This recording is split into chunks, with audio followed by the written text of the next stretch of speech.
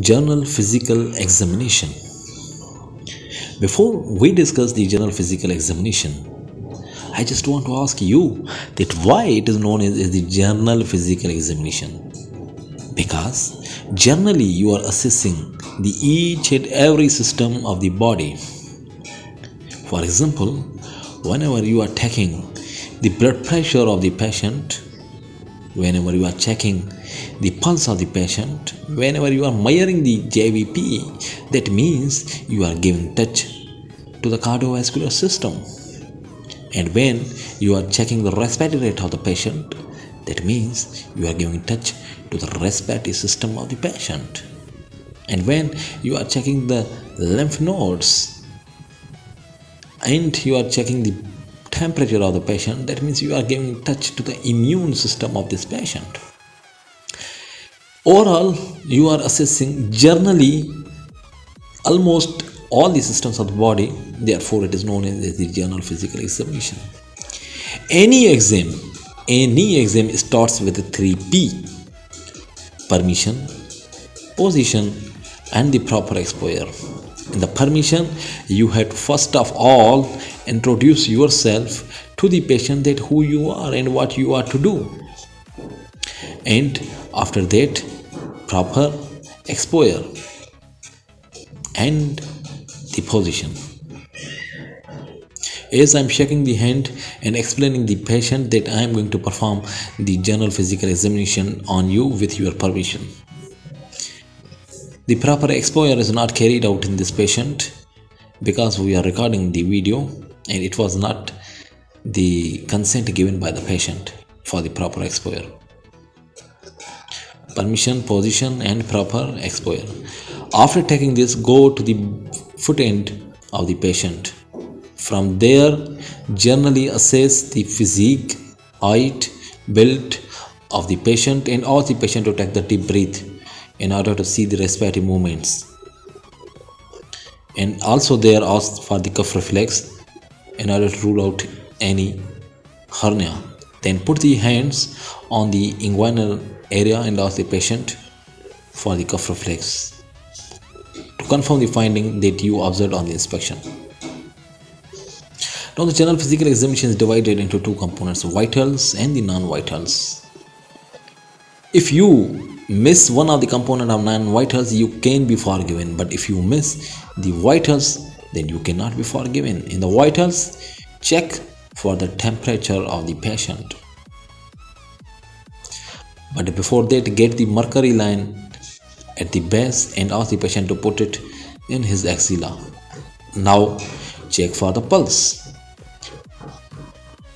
If the pulse is regular, you can count it for 15 seconds and get it multiplied with the 4. But if it is irregular, then you have to count for 1 minute. Now after that, respiratory rate of the patient. Respiratory rate is something that the patient can modulate himself or herself. Therefore, to divert the mind of the patient, you have two methods: either put something on the belly of the patient and see the movement of that thing, or divert the mind of patient by putting your hand on the pulse and see the movements of the abdomen. And then go for the blood pressure measurement. The blood pressure, first go for the palpatory method and then after go for the auscultatory method. In the palpatory method, the reading that you obtained in the auscultatory method, it should be greater than 10 millimeter of mercury almost. The reading that you obtained on the palpatory, in the auscultatory, go for 10 millimeter of mercury. For example, in the palpatory you obtained 120, then up to 130 you can go for that.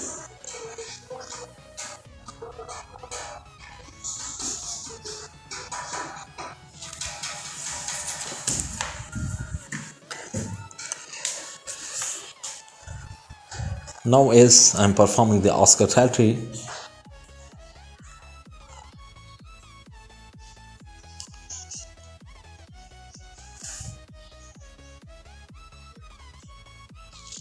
Auscultatory is performed first by filling the brachial artery, then put the diaphragm of your stethoscope on the brachial artery and inflate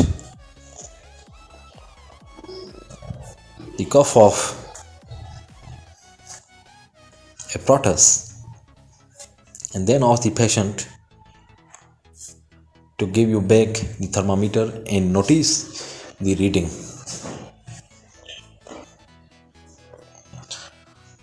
Now hands.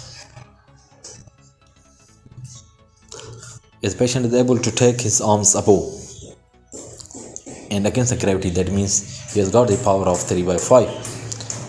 Is generally I assessed also the power in the upper limbs. Now these are the flapping tremors that I am checking. Now for the clubbing, go at the level of fingers and notice the clubbing. If you are able to notice the clubbing, then check that finger first. You don't need to go for each and every finger. Don't waste your time. The fingers in which you are assuming there is the clubbing, then notice it. And the first test is the fluctuation test. Don't need to go for the cow test or the Shimroth sign. If the fluctuation test is positive, then you may go for the cow test. But if it's negative, then don't go for the cow test. Don't waste your time. Don't be stupid. Just be smart.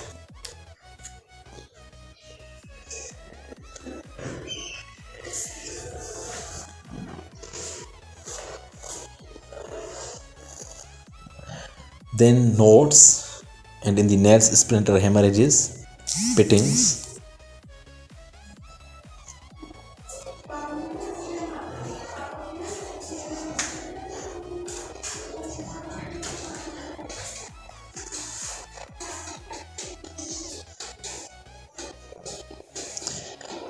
On the palmar aspect of the hand, check the thenar muscle vesting and the hypothenar muscle vesting, the pitral contracture, synovitis, and perform the squeeze test. See, you are also giving touch to the rheumatological system.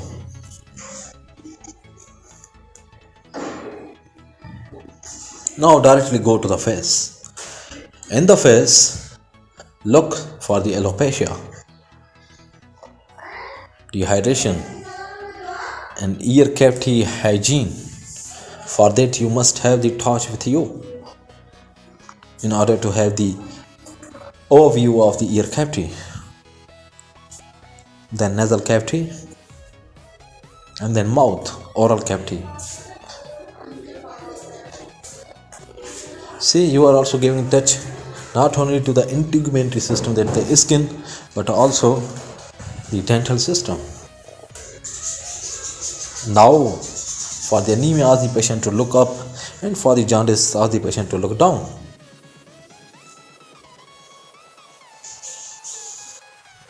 Go to the foot end again and see for the pedal edema. If it is present, then go up to the extent, and also look for the clubbing in the toes.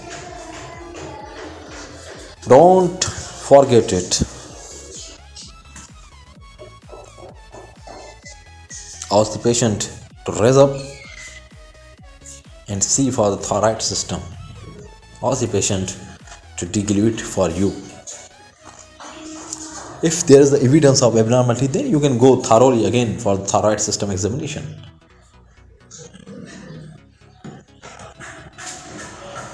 Now for the lymph nodes. If thyroid gland is palpable, you will also palpate that. So if the thyroid gland is visible, you will also palpate that. Otherwise, the lymph nodes. Simultaneously, don't palpate the lymph nodes, because if the patient is having the carotid sinus hypersensitivity, patient may go into syncope. Palpate one side and then compare it.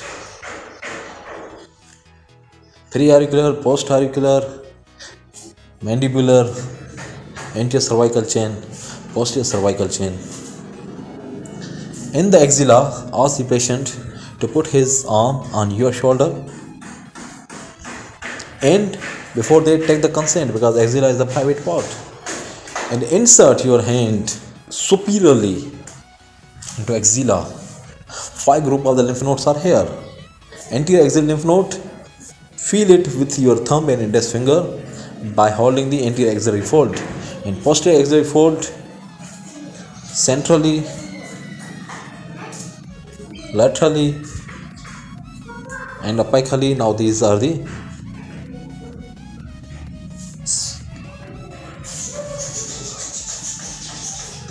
epitrochlear,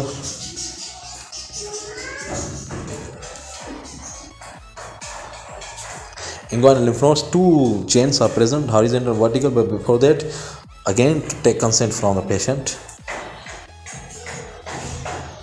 Now JVP. For the JVP, the patient should be at the angle of 45.